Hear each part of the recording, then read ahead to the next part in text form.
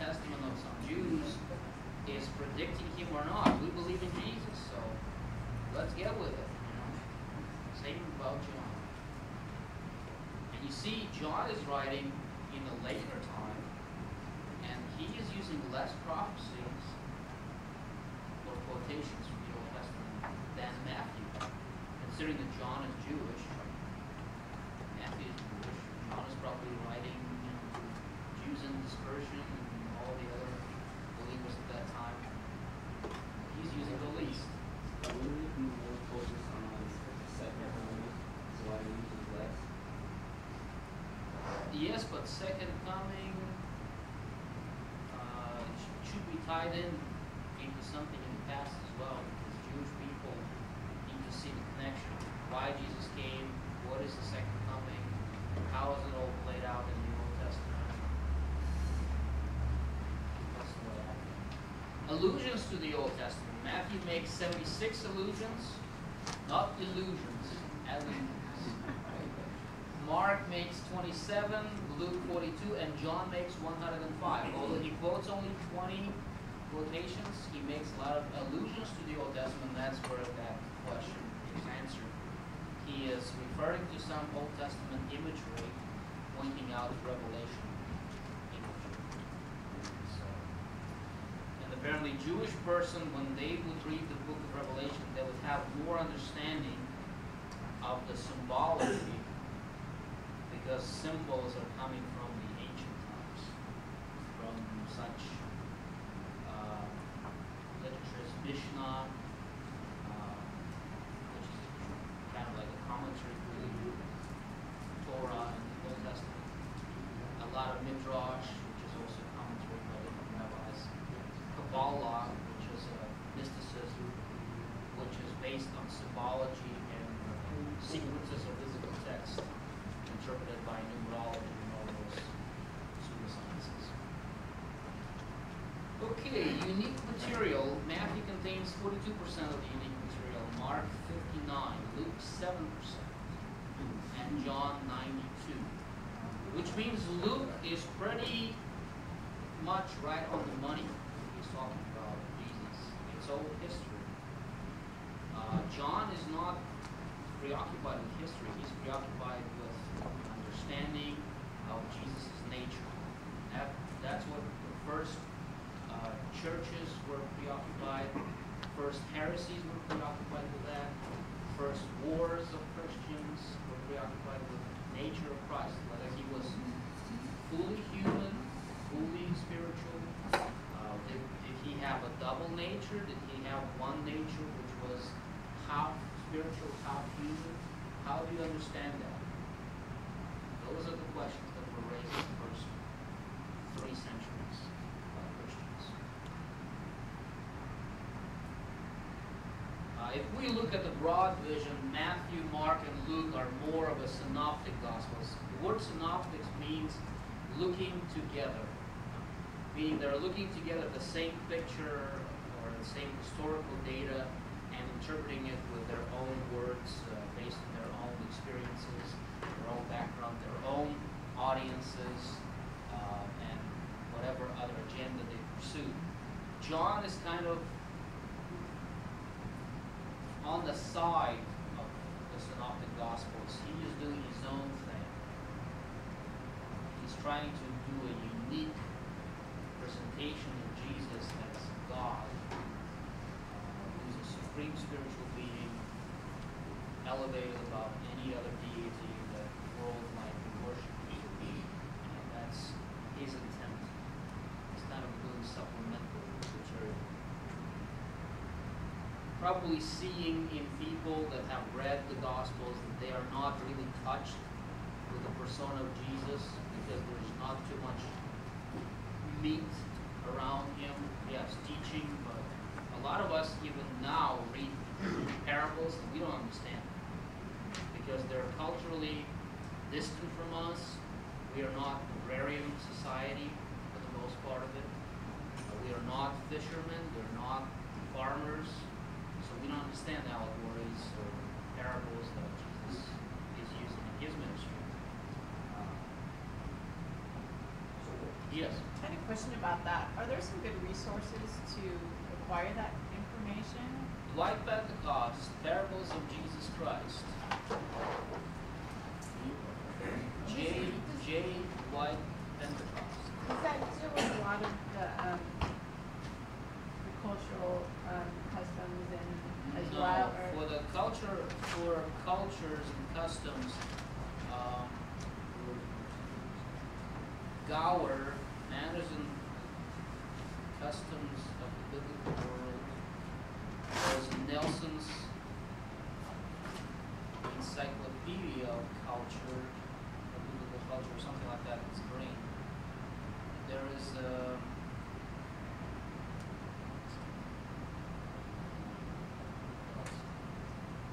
there's a whole DVD series by Focus on the Family, yeah, you mentioned. Ray Vanderlyn. That's What- very good. What's it called?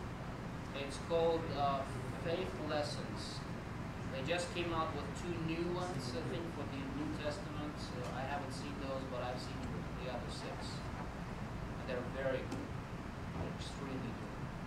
Who wrote Manners and Customs of the Biblical World? Ralph Gower. That's the first book, basic book about biblical customs with some illustrations and some interpretations. I actually picked up Monday, at the library, Reader's Digest, the people and customs of the New Testament. And it is really good. I've read about a third of it on Monday after class on Tuesday. It's very captivating material and a lot of illustrations and historically true information. There's also probably by Doyle Kindersley Publishing House. There's like a family Bible, which has a lot of illustrations and explanations of different cultures and manners. What else is there? There's Nelson's. There's also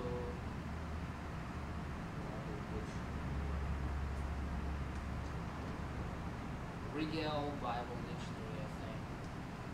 It's called. And it has a lot of information. Or Rebel, Revell.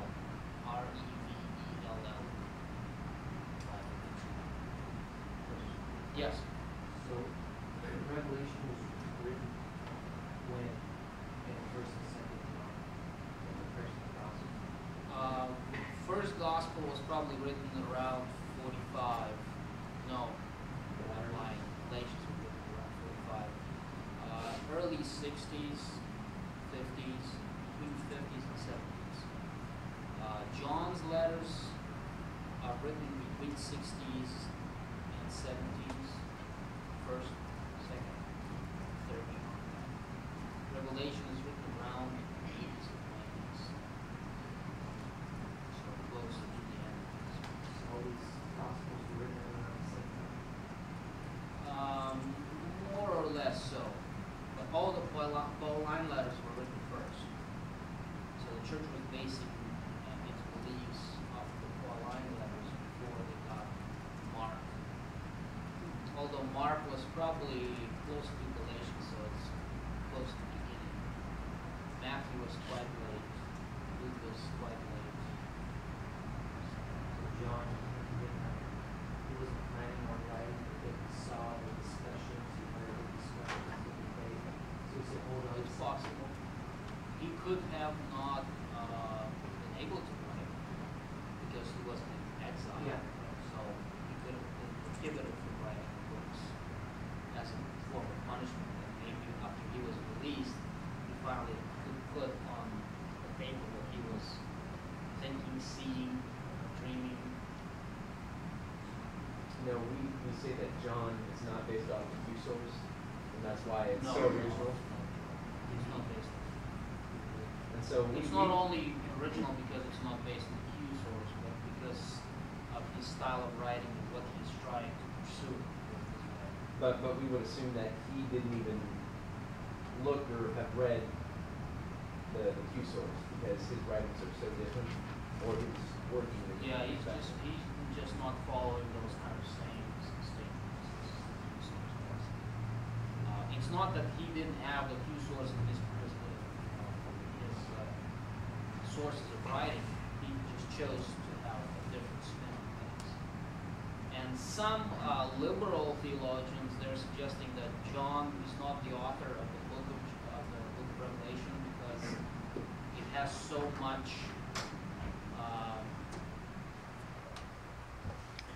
newer flavor than the first century AD. They attribute that to about 2nd or 3rd century because so much atrocities have gone on in the church. There are wars waged over doctrines, people killing people, judging. So and somebody perhaps just wrote this horrible book to scare people off from going to different heresies and following different sects. So that's one of the versions. Do liberal scholars mostly go to hell? I think they're all going to hell. I don't know. No, mostly. Liberal theologians must be in the worst. You know, there's probably no liberal theologians in the world anymore. They're all calling themselves postmodern, which is a big difference. It means that if they are atheists, they would have to say at the beginning of their book that I am an atheist. Or they would say, oh, I am a Baptist, so my perspective might be different and I might not be covering it from all the perspectives that people expect me to. This is my predisposition, this is my prolegomena. So if you're interested, come on, go ahead and read it. In the past, people would try to pass their ideas without identifying themselves. So that you would read the book, but you never know until the end of the book what they really believe in. So it is really good because it's not wasting people's time. If it says, you know, this is literature for gay, lesbian, feminist movement, you know, it's like, I'm probably not going to be. It's called Castrating the God the Father by Mary Daly. I probably won't be interested That in would that. be I had to write a report on that. Has a ring on the new Yeah. NIV. What? Today's NIV. Uh-huh.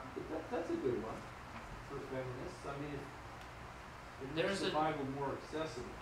There's the one that liberals use the most. It's Oxford Study Bible. It's gender inclusive and politically correct. I think in some of the instances it actually says God the Mother. Or, Serious? yeah. But man and woman were both created in the image of God, right? According to Man, Genesis. probably. I'm not sure about it.